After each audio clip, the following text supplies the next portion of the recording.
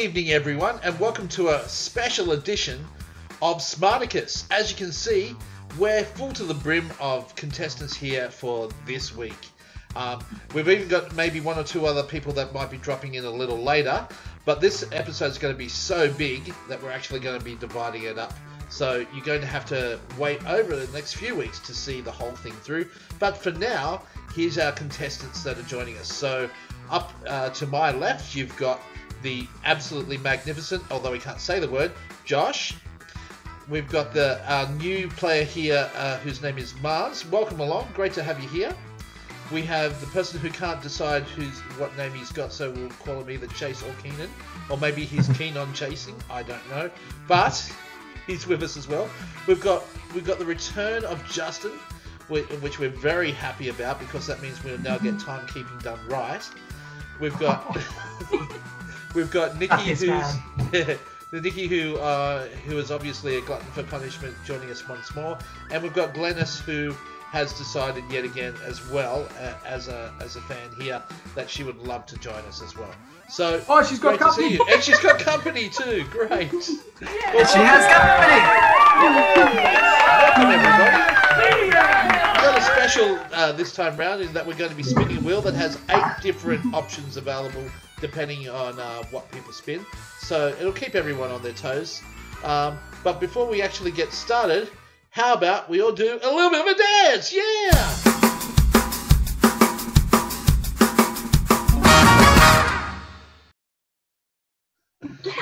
Awesome. Awesome, great. Eden just froze in the corner. Yeah. Okay. So, we're all here ready to go, but to kick us off is someone who we haven't seen online for a little while, and we all miss him a lot, and that's Daniel Braid, who's down in Melbourne. So we thought we'd give him a chance to give us a question from down there. So take it away, Dan. Hi guys, it's Quizmaster Dan here, and I'm missing you guys down here in Melbourne. Really missing my usual venues, a HQ Tavern in Flemington, and also the Eltham Hotel in Eltham. A question for our players tonight, and I am missing you guys, and hopefully you're feeling a little bit hungry. The question is, in which country did Caesar salad originate? In which country did Caesar salad originate? You guys have a think about that one. Okay, so Dan's question was, in which country did Caesar salad originate? Are you ready to kick us off there, Justin? Okay, here we go. 10 seconds and the clock starts now. 20 seconds and the clock starts now. Got it wrong straight up. Yeah, I know. 10 seconds to go, though. 10 seconds to go. Hey, Musi, I'm answering a trivia question. 5 seconds. And that's your timer, ladies and gentlemen. Okay, well, I guess I'm doing the asking for everyone. So I'm going to put my answer up first. Can you hold this up to the camera when you ask? Yep. Okay, so I reckon that it's actually the USA and might have even been invented at Caesar's Palace at Las Vegas. Yeah. Interesting thought. Yeah, I thought so.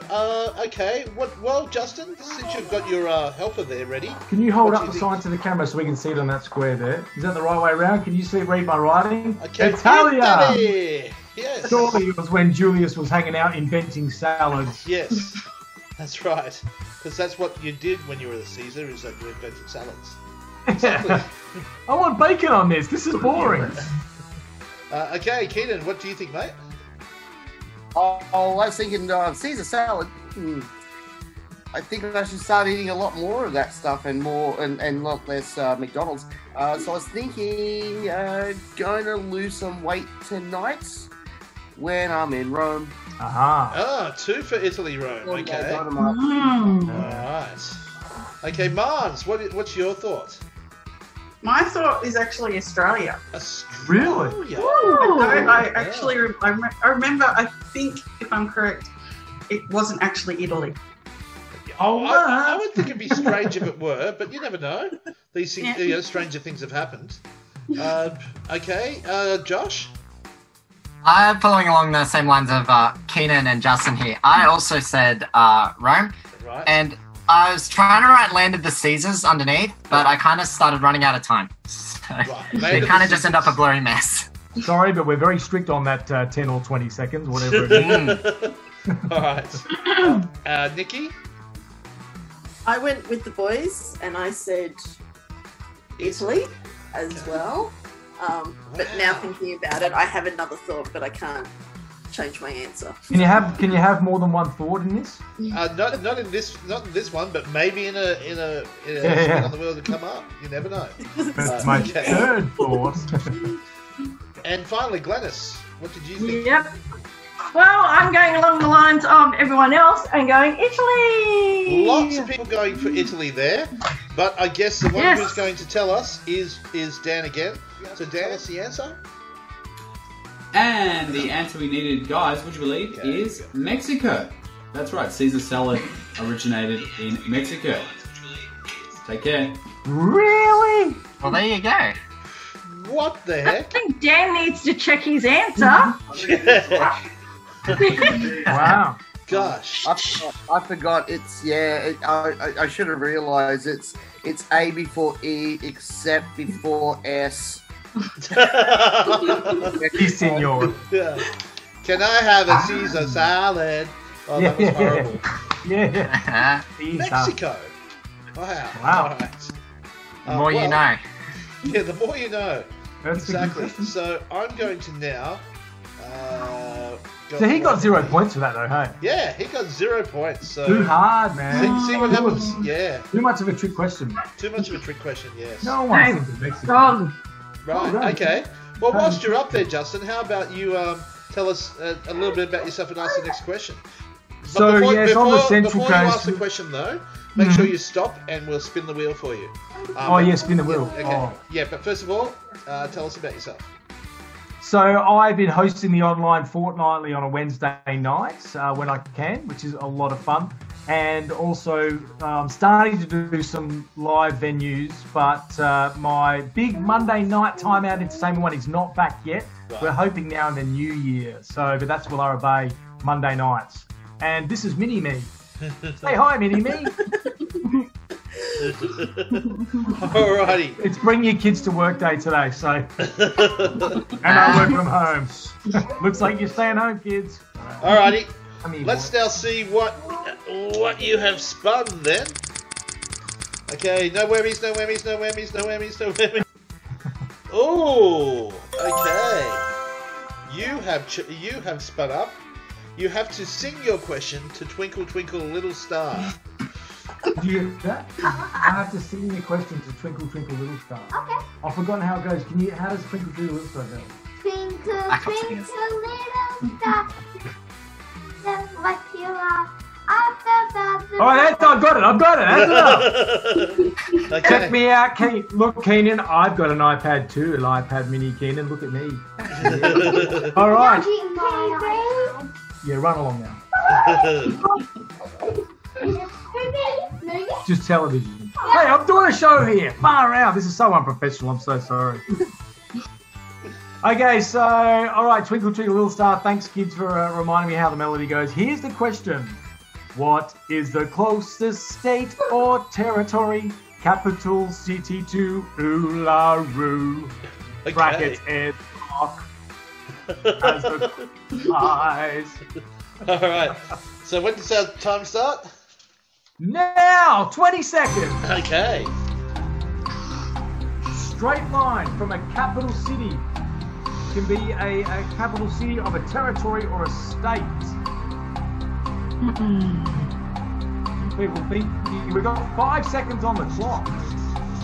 Yeah, you better start writing. I think Glennis and Mars is in. There we go. There's the timer, ladies and gentlemen. We're out. That's our time, ladies and gentlemen. Do I need to sing for the answers? Guys, what do you think? Was that Twinkle Twinkle Little Star? Close enough. We started that online. It's all going to get edited out. You wish. All right, so... Okay, so... All right, Darren, what do you reckon? What's the closest? Are you gonna go for where you are right now? I should have when I think about it, because I put Sydney, I completely forgot the capital I'm currently in, which is Canberra, which would make a lot more sense because it'd be closer. But yeah, I was just because I thought it can't be Darwin because Darwin's actually quite a distance, and it can't be Adelaide because Adelaide's even more. But if you sort of squish us a little, maybe it's Sydney. Okay, but I'll stick with Sydney, even though I should have probably put Canberra. Yeah, okay. Glennis of Dibley, what are you going to go for? Ooh, well, I'm going for the state I was actually born in, which is Adelaide. Hometown! No wonder we get on so well. Okay, very good. And Mars? I'm also going to go for Adelaide. Adelaide rocks. Well, it stopped rocking last week, I'll tell you what.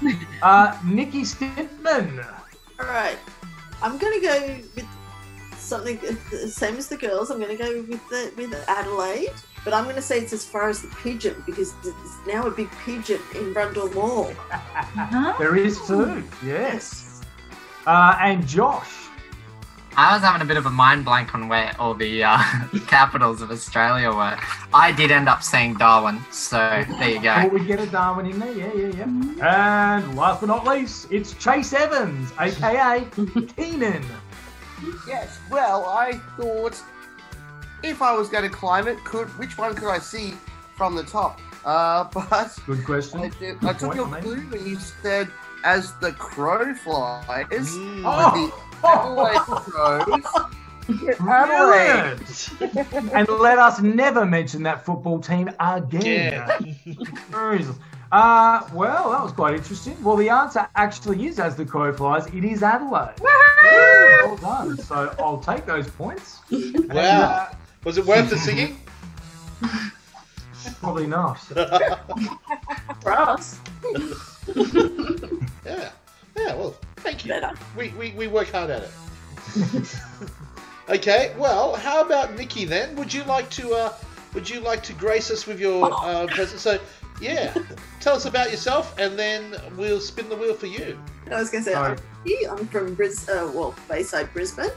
I will be honest. Thanks to our lovely, whatever you like to call him, name changer Chase over there, he got me into the online. Have a lot of fun with these hosts on a Wednesday night playing the online. And yeah, I'm just trying to work out which question will I use. Oh, hang on. Okay, first of all, the easiest one. First of all, let's spin the wheel for you. We'll help you decide. All right. Okay, Nikki, we're going for a phrase here. Let's see. Oh, okay. So we'll be able to tell very soon what hers is when I mute her.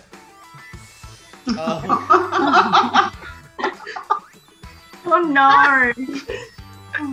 Okay. So did you swear? What up? I'll just pin you as well. Okay, so Nikki, you need to tell us all about your question without telling us. Go. So, okay, yeah, we can try and guess what she's saying. By the way, people. Otherwise, it's good. Okay, there's a big explosion. Okay, there's lots and lots of netball. There's explosions. People clapping. Happy Nation. Fireworks. Beirut. Hercules. There's Time. 20 seconds on the clock. After you've mined the question. You're saying that? No. Time. The Eiffel Tower. It's in Paris. Time stables. Okay. The pyramids. Okay. So we've got some things. Oh, that's cheating. Oh, TNT. Right. Okay. Great band. So what is TNT? Is that your question? What's it stand for? Truth, Justice, Who invented TNT? Who wrote the song? Who wrote the song TNT? The song. Who? Okay. If Yeah. you eat TNT, what will happen? I think. Evaluation. Okay. Your eyes would water, definitely. I think I'm going to unmute you now. Okay, give us a question. That was fun to try. What nut is actually used in TNT? Well, As obviously in what? us. Well, yeah, what crazy person? Yeah. No, there is a nut used in TNT. What is Wow. it? Okay, am I starting the clock? Yes, Here we go. please. Start the clock. 20 seconds on the TNT clock. What's the nut?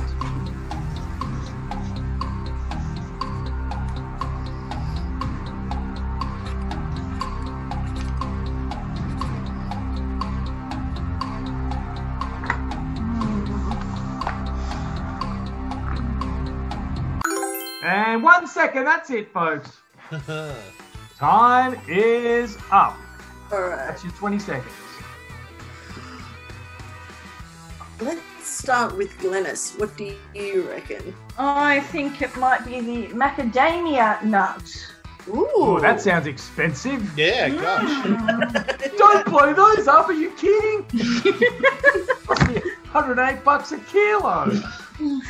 Maybe not for Queenslanders. No. Oh, Josh, what about you? What do you reckon? I'm just kind of throwing stuff out there. I said peanut Ooh, Big German. because I wouldn't have an idea. Yeah. So I'll throw something out and hope for the best. that's all right. Well, it is a nut. I think. I got that part right. Yes. Is it a Okay. Daz, what do you think? I'm going to go with something that is a nut as opposed to peanut, which is a legume. I'm going to put almond. Ooh, Almond? It is the most common nut in the world, the almond. It is. It is indeed. all right. What about you? Oh, I'm gonna go with Mars. What do you reckon? I reckon cashew. Oh, another expensive one. Jeez, you've got expensive. Cashew. Bless you. Justin, what about you? So I kind of went a bit expensive as well. I was thinking the almond because it is the most common nut in the world, but I went for the pistachio. Oh, Ooh, the green one. Yes. I can see logic in that. All right, Chase. Kill them. I know you're going to have a good answer. You better. No one's chosen the same nut. I kind of went away from the whole thing. You said what nut is involved in dynamite? I went with the only nut that I knew invented dynamite and then named a Peace Prize after Alfred. Alfred Nobel. noble. That is A crazy. noble answer. Yes. Yes. Well, Yeah, other than that, I would have said Lacacia nut because I learned that from Russell Coit. Acacia.